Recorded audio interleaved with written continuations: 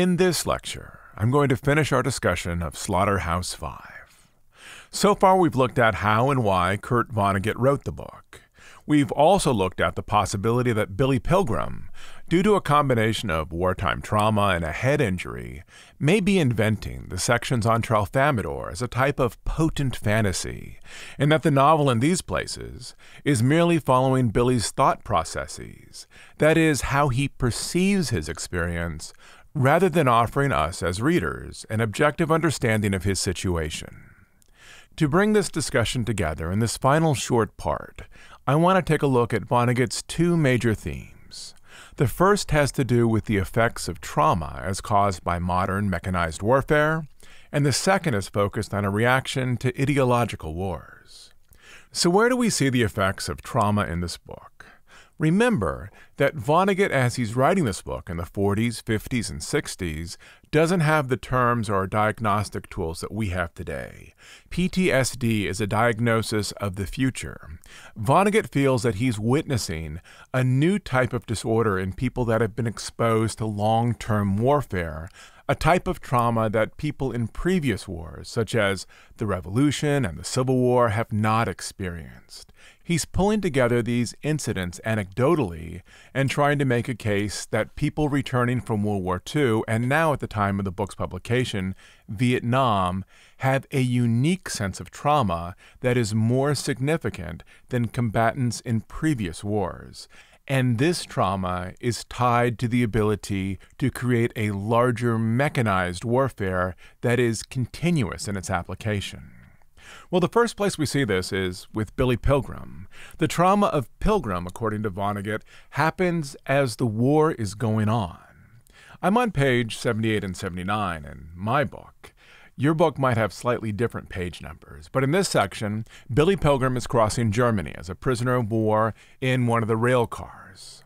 Here's how the passage reads, and you can start to hear how the poison of the war, the trauma of the war even as it's happening, is moving inside him so that he's having night terrors over which he is not fully aware. "Where can I sleep?" Billy asked. "Not with me." "Not with me, you son of a bitch," said somebody else. "You yell, you kick." "I do?" "You're goddamn right you do. And whimper." "I do?" "Keep the hell away from here, Pilgrim." And now there was an acrimonious madrigal, with parts sung in all quarters of the car. Nearly everybody seemingly had an atrocity story of something Billy Pilgrim had done to him in his sleep. Everybody told Billy Pilgrim to keep the hell away. At this point, the novel is diagnosing those moments at which the poison of warfare is moving into Billy's system.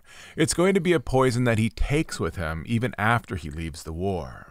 Once he's back in the United States and Ilium, images of the war continually overwrite what he's seen directly in front of him. As a pretty good rule of thumb, if you have a traumatic experience that you obsess over for 6 months or maybe even a year, that might be a normal reaction or a normal cycle of grief. But after a year or even 2 years, if you have trouble engaging on the present, that is, if troubles from the past continually overwhelm you, that's a pretty good rule of thumb that perhaps you might need outside help to help you move beyond the troubles you've experienced. This is exactly what happens to Billy when he's back home. He sees images around him, but what he's interpreting them as are extensions of the war. Billy drove through a scene of even greater desolation. It looked like Dresden after it was firebombed, like the surface of the moon.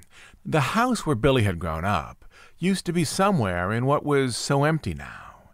This was urban renewal. A new Ilium Government Center and Pavilion for the Arts and a Peace Lagoon and high-rise apartment buildings were going up here soon. In this, Billy can't focus and interpret what he's actually seeing. What he is engaged with is something from the past. And then, a little later in the book, we can see how this stays with Billy even as he's a mature adult. At his 18th wedding anniversary, he pretty much blanks out. He has no idea what's pushed down inside of him, but the book's going to decode it for us.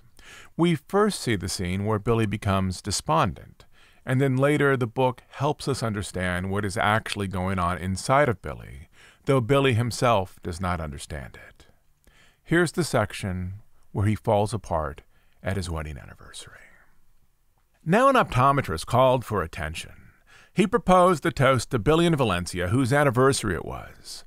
According to the plan, the barbershop quartet of optometrists, the Febs, sang while people drank, and Billy and Valencia put their arms around each other, just glowed. Everybody's eyes were shining. The song was, "That Old Gang of Mine." Gee, that song went, "But I'd give the world to see that old gang of mine," and so on. A little later, it said, "So long forever, old fellows and gals, so long forever, old sweethearts and pals, God bless 'em," and so on.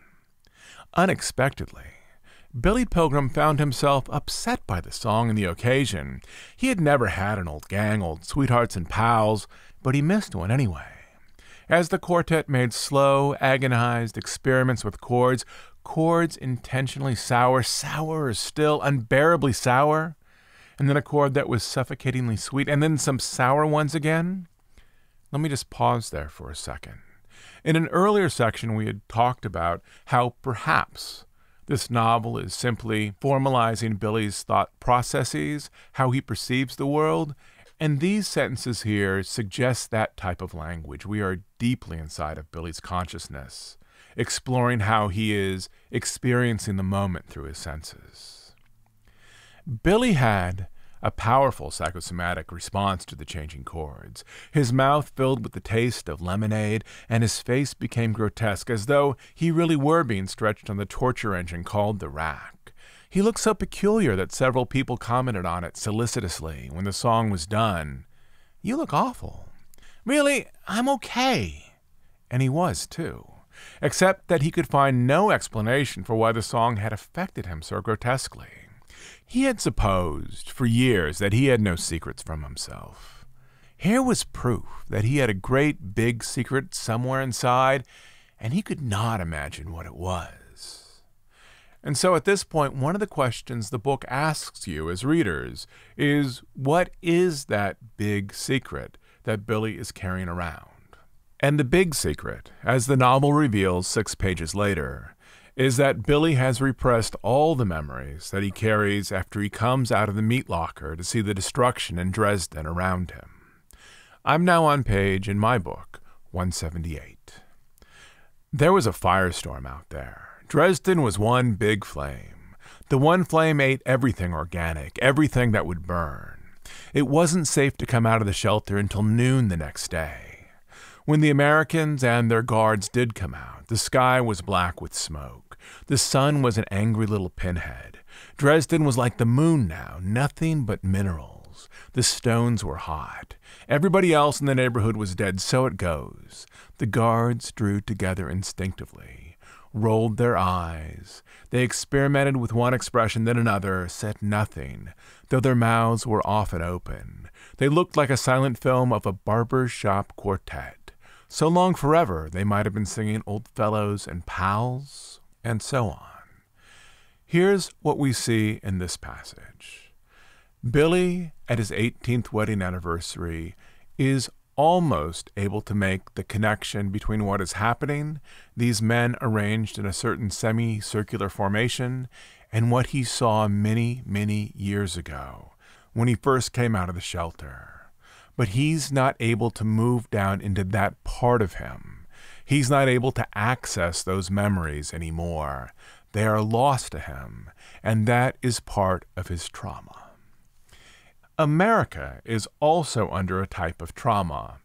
If you define trauma as undigested experience, that is, events that can't be examined closely that cause problems in the present.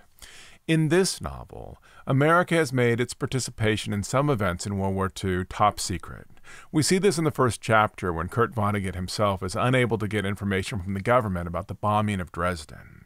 And so this book is putting on a formula in which the undigested problems of the past are causing the same types of problems in the present. That is, America is repeating itself because it's not able to analyze or interrogate its own actions as they related to World War II. In World War II, specifically, Vonnegut saw American planes dropping fire on civilian populations. This book's saying that because this happened in the past and it wasn't analyzed, it was hidden, it was pushed down like a repressed memory, it's more likely to happen in the present. This book, however, is published during the era of the Vietnam War. During Vietnam, America had the practice of dropping a type of burning jellied gasoline, fire from the sky, napalm or Agent Orange, which was first used to deforest areas in Asia so that Americans could see the battleground more clearly beneath them. But then it was weaponized and used against people. It's referenced a couple of times in our book, but probably the most obvious reference is through a Kilgore Trout novel called The Gutless Wonder. This made-up book features a robot who has halitosis, essentially bad breath, but he's unable to imagine what's happening to the people on the ground when he's dropping fire on them because he doesn't have the circuitry. Everyone likes him just fine once he gets the issue with his breath cleaned up, and so there's a note of irony there. But this book, in terms of our novel, quote, predicted the widespread use of burning jellied gasoline on human beings. It was dropped on them from airplanes. Robots did the dropping. They had no conscience and no circuits which would allow them to imagine what was happening to the people on the ground. Page 168. And so Vonnegut is saying that because these things happened in the past and they are pushed down, they are repressed, they are more likely to happen again in the present. Another way that trauma is presented in this book is through its arrangement. Readers are under a type of trauma when reading this book. And by that I mean if we define trauma as an event in the past that people are unable to get beyond, the reading experience in this book mimics that type of trauma. Most books have a straightforward chronological progression. They start on a certain date and then they move forward, perhaps with a flashback or two, to a date in the future at which the action ends. In this book, we as readers never get away from the war. We start in 1944, and then maybe we move a little bit further, and we go to Billy Pilgrim's childhood, and we go to his marriage, and then we're back in later 1944, and then we're in 1945, and then we're in Dresden. We're at Billy Pilgrim's wedding anniversary. We're at his daughter's wedding. We're at Billy Pilgrim when he goes to work. But the language in this book is always going to yank us back into the war. We're never going to be able to leave the years of 1944 or 1945. Even though this book goes up through the 1970s when Billy Pilgrim is killed, the last part of this book, with that chain of trauma, it loops itself around us and pulls us back to the years of the war.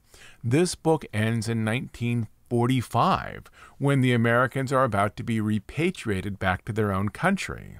We're never able to get away from the war, just as Billy Pilgrim's not able to get away from the war, or Bernard O'Hare, or even Kurt Vonnegut.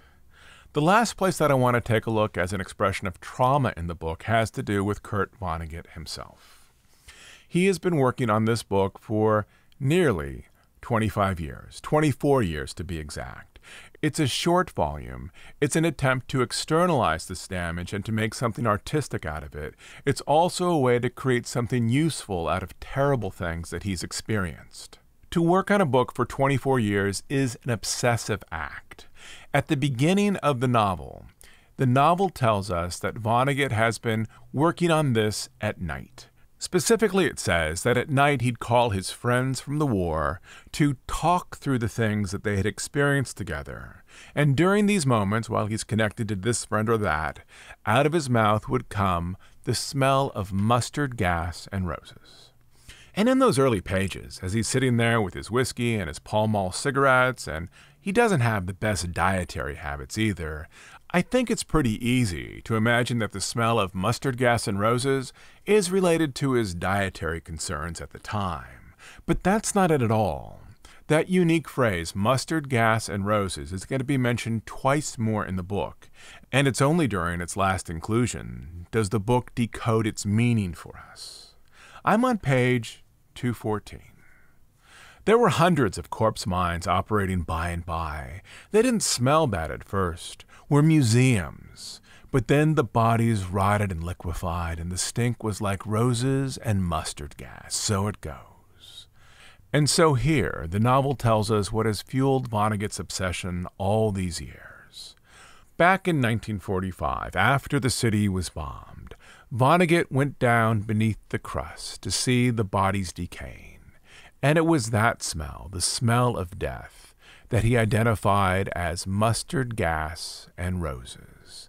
And that smell got inside of him, the scent of death, so that once he came home from the war, when he breathed out, when he produced words, when those words attached themselves to an exploration of the war, it was the memory or the scent or the experience of being around death that was now coming out of his body, that was creating this book. That is a type of trauma that in this disturbing way is being wielded as a type of creative force. And now for that second thematic question. The question of what do we do as a species, if it's true that as nation states we are often drawn into ideological wars, as Vonnegut assumes, in which the battle is not over human life or real property, but rather over how different countries arrange their economic and political cultures. For Vonnegut, World War II was often a war over human life and real property. But the Vietnam War was a war over ideologies. It was a proxy war between the capitalist and the communist over two economic ways of arranging a nation. Also for Vonnegut, the Crusades were ideological wars. One of the things he told me twice, actually, was that World War II for him, particularly the concentration camps, created a situation in which he could no longer continue with the type of religious experience he had had in his childhood. In terms of personal meaning, this left a significant hole in his inner life. For Vonnegut, then, the Crusades, which are often referenced in this novel, are not presented as religious campaigns, but rather as ideological wars in which Europe is trying to impose its culture on the Middle East and North Africa. And so, assuming Vonnegut is right here, how then do humans, arranged into nation-states, move beyond their genetic predisposition to engage these types of ideological wars?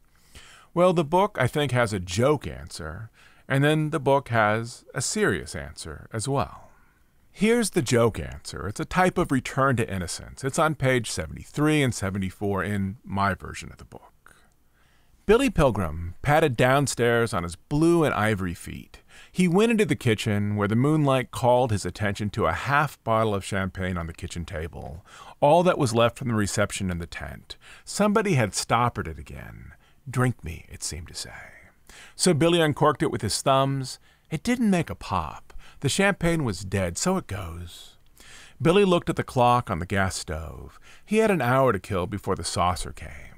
He went into the living room swinging the bottle like a dinner bell, turned on the television. He came slightly unstuck in time, saw the late movie backwards, then forwards again.